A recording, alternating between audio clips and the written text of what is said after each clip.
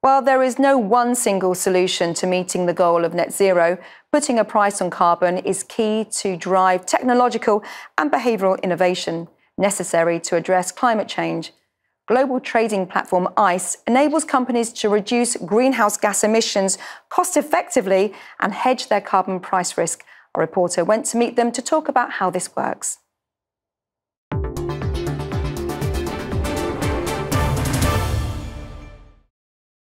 Cutting carbon emissions and reaching net zero to limit global warming is a challenge. But Intercontinental Exchange, known as ICE, believes the only way to achieve that goal is via emissions trading.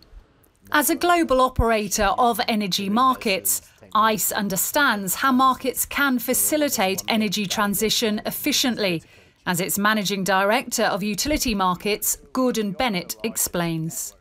ICE is a global network of exchanges and clearinghouses, technology and data services. So we're this one big valuation engine. And the world's driven by economics, so you need to know the value of energy, environmentals, interest rates and so forth.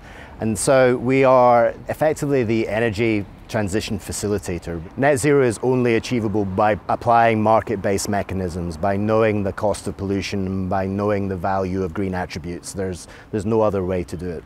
Green energy is typically more expensive because it's newer technology, and therefore there's a premium to generating green energy. So it's important that we effectively erode that green premium to incentivize investment in cleaner technologies. And the way we do that is by valuing externalities. So we can make green energy more valuable by applying a value to a positive attribute of generating green electricity, or we can make the competing fuel, the dirtier fuel, more expensive by applying the cost of pollution, a negative externality. And by doing that, we're effectively eroding the green premium and incentivizing investment in cleaner technologies. Professor of Business Economics at Cambridge Judge Business School, Pollitt, believes there's only one solution to climate change. As an economist, you get a bit frustrated at people telling you they don't really know what the solution to climate change policy is.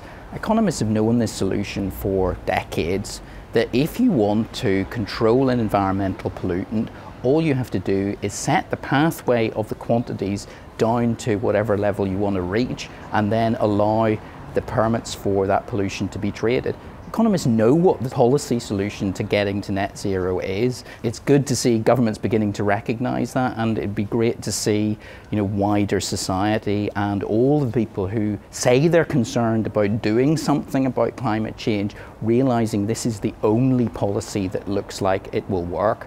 The great thing that seems to be happening with carbon markets is that we're seeing the gradual extension of carbon markets across the world, and what we're seeing is the emergence of a club of nations which are committed to net zero and are committed to using carbon markets to help themselves achieve it. And it would be great to see more countries and more regions in the world joining that club and see it expanding, so that eventually we get close to covering all the emissions in the world with carbon markets and actually having policies which add up at the global level to achieving net zero. ICE is definitely helping to do that, with 95 out of every 100 carbon trades in the world trading on ICE. We have the largest network of access to energy and environmental products. So if you want to determine value in any global energy benchmark or environmental attribute, then ICE is the place to come and determine that value.